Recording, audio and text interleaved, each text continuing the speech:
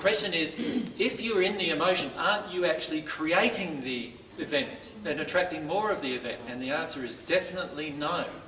The only time you attract more of something is when you refuse to feel the emotion. Right? It's when you refuse to feel the causal emotion, and I must state that it's the causal one that you need to feel. So in other words, I could have sat there on the plane crying about not getting fed. But is that the causal emotion? No. And I could have cried there all day and nothing would have changed if I cried about not getting fed. Right? So that wasn't the causal emotion. I had to get deeper into the causal emotion, and the causal emotion is being overlooked, uncared for. Right? Those were the causal emotions that I allowed myself to get into. Once I felt that emotion, everything instantly changed.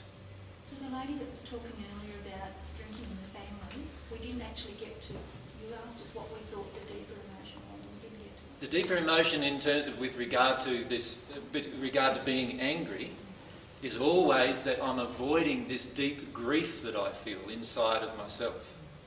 I don't want to experience the deep, painful grief that I actually feel, that I've tried my hardest in my life and nothing seemed to work.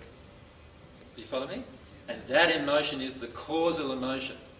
If I can connect to that causal emotion and cry about that for as long as it takes, might take 3 days, 4 days a week or whatever, cry about that and release that, then what will happen is automatically the law of attraction will begin changing.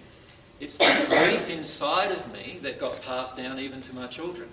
And it's the grief inside of them that causes them to go and find substances to abuse to avoid their own grief. Do you follow me? So it's actually the grief inside of me that's created these events. And I need to find the cause. If I don't find the cause, the effect will continue occurring for the rest of my existence. And I don't mean just your earthly existence.